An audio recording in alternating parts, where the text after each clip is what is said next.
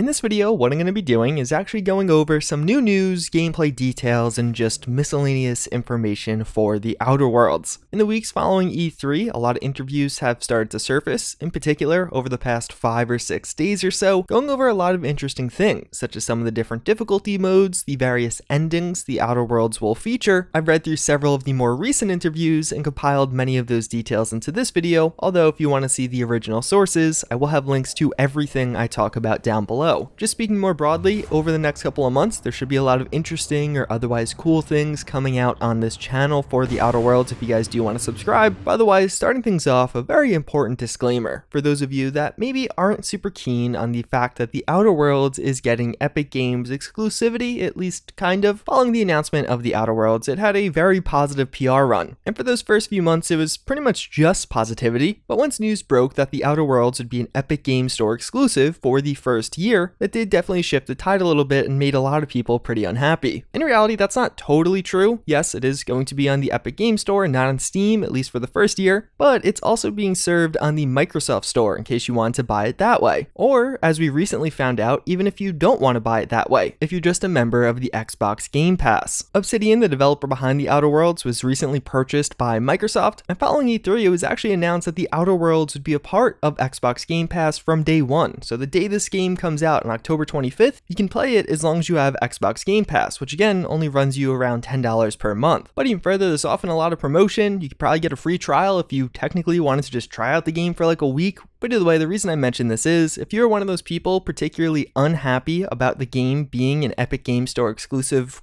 this certainly seems like a pretty nice alternative. It's still not going to be on Steam, at least for the first year, but being able to just pay $10 for the first month and actually gain access to it, even if just to try it out, is a pretty good deal. Outside of that, actually looking at some details around the game itself through some of these various interviews, one of the first major topics to be discussed was actually about endings and choice in the game, as reportedly there's going to be 2 or maybe even slightly more major endings or paths you could take in the Outer Worlds. So in essence, you're going to have 2 major options, either to side with Phineas, the guy that actually breaks you out of your crypto sleep, or the board who set up these space colonies that you can find yourself on. These are 2 parties at opposing ends, so you could choose to side with one or the other, or to side with one for a little while, then backstab him and go to the other. Or even from one of the interviews, it's described how you could almost backstab both of them and kind of go for a more lone wolf style of playthrough. But either way, as far as it comes to with the major endings of the game, there's 2 major divisions, either siding with the board or siding with Phineas. And although at first that might sound concerning to you, being like, hey, I thought this was a very choice-focused game and only 2 endings sounds fairly minimal, it seems like that's just kind of on the more big picture stuff as to who kind of wins in the end per se. This game will feature ending slides, pretty similar to what we saw in Fallout New Vegas. So after getting the major slide for whether Phineas or the board ends, you'll actually see other slides that talk about your actions you took throughout the game, as well as some of your various consequences, but even other things that sound pretty interesting, like the various people you encountered, the different areas you entered, how you solved certain quests and what that means for the future of that particular colony. And despite the 2 major paths, it seems like there's actually going to be a lot of variation in how the game can end, and what exactly transpires after you beat the game. Which, speaking of, it's also described how you apparently could pretty much be the antagonist of the Outer Worlds, make certain decisions that paint you as the villain of the game, and this will reportedly have drastic impacts on the story and some of the story outcomes. It's not really clear if that just means siding with the board, if that's like the evil route and you being the antagonist, or if perhaps there are ways to even go a step beyond that. You don't just side with the board, but maybe you even try and ruin things for the board and just everyone in general. Outside of that, one of the other things they do talk more about is difficulties in this game, and this actually has me particularly excited. It'll have the typical stuff like easy, normal, or hard difficulties like pretty much every game, but 2 other ones that are a little bit less traditional. A story mode difficulty that's going to make it very easy to get through some of the combat or kind of remove the combat aspect to a certain degree. It's not clear if that just means making it stupidly easy that anyone can do it or actually taking out certain parts, but either way, that mode's for those of you that just want to experience the story. Probably really useful on subsequent playthroughs when trying to get through some of the various outcomes or consequences this game will have. But outside of just the story mode, you also will have the Supernova mode, which will be the hardest difficulty and come with some pretty big twists on gameplay. In Supernova, you'll have things like permadeath companions. We've heard about this in the past, but on this hardest difficulty, your companions can die forever. It's not totally clear how easy or hard this is to occur. You have to imagine it's not just their health bar going all the way down once, because that seems like it'd be a little bit too common. But even outside of that, as far as emphasizing that consequence, you're also not going to have the option to not take flaws. So if you don't know, flaws in the Outer Worlds are basically things that will occur naturally as you play the game. Like, let's say just one too many times you get shot in the head, you might actually be able to take a concussion flaw. You'll just randomly get this prompt on screen while playing the game, and the way it works is you could take the flaw and you will have a debuff to your character. Like, let's say maybe headshots do extra damage or your intelligence is permanently lowered, but you will get to take an extra perk, which is described as being very valuable. For the Supernova difficulty, we know of a couple of things. First and foremost, the amount of flaws you can take overall is greater, so you can take more flaws, but even further, again, you won't have a choice. When a flaw pops up, you have to take it. That is now a permanent altercation to your character. If you get attacked by robots or damaged too heavily by robots too many times, you'll have a permanent debuff to your robots while also getting to take an extra perk. In one interview, a concussion flaw is described. This is naturally from taking too much head damage, and it basically will force you into a dumb character. It'll lower your intelligence, give you new dumb dialogue options. You alternatively could get these just by speccing your character out with low intelligence, but naturally you could see how this could have a pretty massive impact on that hardest difficulty and really transform the outcomes you have as a result of it. Some of the other named flaws are things like a fear of heights, robots, and even the dark. And one other thing described about flaws more broadly, for the most part, they're just going to be system-based. They're going to bring buffs or debuffs to your character. It's not really going to be as much of a story component, but sometimes they actually will be. And it's described how if you have a robot flaw, on occasion, when speaking to robot NPCs, you'll have the option to just scream in their face, which I just love that. One of the other things actually described on the Supernova difficulty is that you could actually only use certain consumables on your ship. So it's not like you could just use them wide open in the wild, but you'll be restricted in the locations. That's all we know right now, but you have to imagine there might be a few other twists associated with this mode once we actually get to play it. And personally, I'm really excited for this. I love playing Fallout games on that super hardcore mode where you one-shot enemies and they could pretty much one-shot you also. It really changes up the gameplay. It makes the game feel just significantly different, and it sounds like to some degree, the Supernova mode will have a similar effect, although through different means. Although speaking more about those companions and really the reactivity of this world, even though yes, your companions could permanently die and you can permanently lose access to their quests on Supernova, even in some of the lower difficulties, if you make the wrong choices or fail various checks, you can piss off your companions to the point of them leaving you. This will also make you lose access to some of their quests or the story elements associated with them. But in this new interview, it's also described how the game's writer was pretty sure that there's still a feature where you could actually piss them off to the point of attacking you. This would probably require you to actually fail some kind of check. It wouldn't just naturally happen. It'd be like a step more. Maybe an attempt to appease them, but you fail the speech check, then they're extra pissed off and will actually attack you. That's pretty cool. I really like how in this game there's an emphasis on how companions can really aid your character, aid your playthrough. You can take leadership skills and enhance your companion's abilities that way, but you'd also have a lot of consequence if you don't tend to those relationships, or at the very least keep them in mind while making major decisions. Which, speaking of, that actually doesn't just apply to companions. Outside of that, it's also described how certain characters will react to your past and current actions. Let's say you kill a certain NPC's best friend, they will notice and they will change their attitude towards you as a result. Also, it's described how, let's say you're running around naked, the NPCs will call you out on that and be like, hey, what are you doing, bud? I don't actually know if they'll say that exactly, but you get the idea. And even the iconic that if you kill somebody in a town, the guards of the town will end up going hostile towards you. Those are just a couple of examples, but it seems like there are several things you can do, wear, or even say in game that will lead to consequences with the NPCs. Although, apparently even more broadly, you'll have certain choices like this while encountering some of the various corporations. In all likelihood, it'll probably happen in an NPC level. You'll interact with the heads of the corporations, and then you can choose which ones you kind of want to help out or side with, or the ones you want to turn against. It's not totally clear how much of an impact this will have or how kind of deep you could get in this, but overall, a lot of the corporations are described as different shades of gray. Not that there'll be a clear cut, oh, this is the good one and this is the bad one, but this is bad for this reason, or this is good for this reason, and you have to kind of pick and choose which ones you're interested in. Or I suppose you could just not and hate all of them. One thing described really broadly about this game that you could probably kind of infer from the rest of what I've said in this video is that it's not going to be tightly choreographed, meaning that every interaction, every encounter isn't going to be following a super strict script, but since you have so many options as a player, there are many different paths you can take here. The interactions you have can go several different ways. This is mainly as a commentary on some of the certain features that have maybe gotten a little bit of criticism. One of the heads on this game actually mentions how a lot of people have been saying the shooting didn't look super good in some of the gameplay, but that's probably just part of the videos, and that actually experiencing it in the game, he thinks people will be more impressed with it, or at least from those actually playing the game, that's more of their reaction. Even further, one of the other major things to be critiqued was the facial animations. It's described that due to the size and budget behind this game, they couldn't do facial capture that many games are doing right now, so they are kind of limited. That's why it kind of looks a little bit more old school, but actually responding to some of that feedback, they are presently working on touching up some of the facial animations to hopefully make them look a bit better. And yeah, that's a pretty good overview of some of the more recent information or details we got around the Outer Worlds. I feel like every time I make one of these videos, I just get a little bit more excited for this game. I think it's going to be one of those pure and true RPG experiences. The game you play and then want to replay and replay again, and then a few years down the line, you're like, oh yeah, why don't I go do another playthrough of the Outer Worlds? It just seems like there's so many different branches, so many different paths you can take, and I'm really excited to see how that all interacts or comes together. But also I'm excited to see where this game goes next. This could be the starting of a very successful franchise, and one of those franchises that has that true to form RPG mechanics and elements, and one that you look forward to in years to come. Either way, hopefully you guys enjoyed this one. Hopefully you found it informative. Again, links to everything I talked about down below. But until then, I thank you again for watching, and I hope to see you all next time. Later.